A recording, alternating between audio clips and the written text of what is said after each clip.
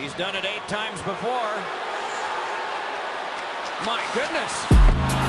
That's it. Probably about 15 stick handles in front of Nicholas back.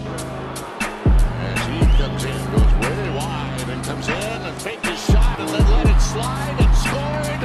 And the Lightning win it in a shootout. I'm not sure if that was planned. 3 for 5 this year, 36% for his career. Moves on in and he scores! Sick move from Claude Giroux. Barkov against Markstrom. Oh, is that filthy? Malik has not scored this year. In on Kolzig. Fake it. Malik went between his legs. And the Rangers win it in a shootout. The first shot.